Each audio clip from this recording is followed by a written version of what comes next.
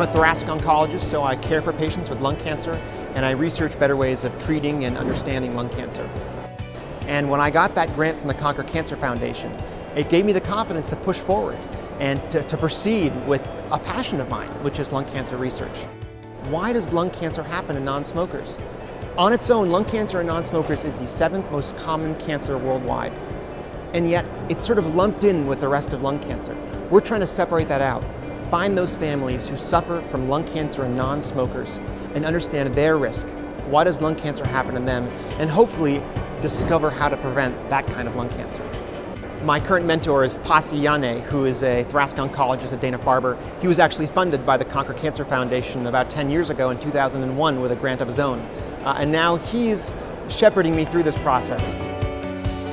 My main area of interest in lung cancer is to try to understand and correlate genetic changes in lung cancer with effectiveness of targeted therapies, namely kinase inhibitors. It was an area where therapies had been relatively ineffective for a long period of time. There had not been a lot of advances, and I thought that there was a lot of opportunity to study lung cancer and to understand the cancer and hopefully use that understanding for therapies. We've looked in several cancer treatment populations at the effects of tobacco on therapeutic outcome, demonstrating that tobacco has adverse effects on therapeutic outcome. This will enable me to pursue something that I am very enthusiastic about and I believe has a significant impact on a very broad spectrum of patients during cancer treatment. I do a lot of drug development which is really not cancer specific. You know, we are taking new drugs that have promise and testing them for the first time in patients. Then when it comes to specific tumor types, my focus is in lung cancer. The unique part about early drug development particularly is that you have a new drug that shows promise in the lab and you're giving it to people for the very first time. And if you give this drug to the patient and they come back tomorrow and they have a headache, is this headache the drug or do they have a cold? So it's an incredibly important part of the whole continuum of drug development. The early stages where you test to see whether this drug has clinical activity, whether it's safe, the dose to give and how frequently to give it.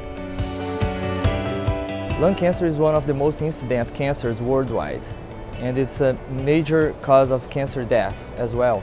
And in Brazil it's not different. Lung cancer is a major public health problem.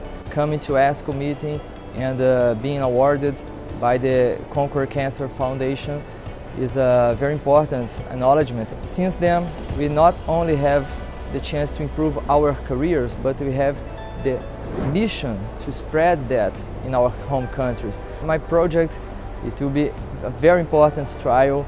It's involving lots of different centers along the country and certainly to make a difference in how we deal with lung cancer in Brazil.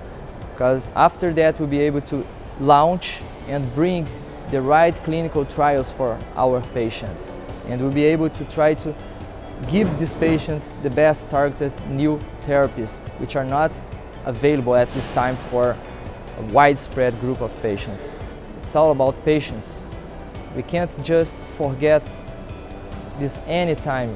All we try to do is to improve something that will ultimately make a difference in patients' lives.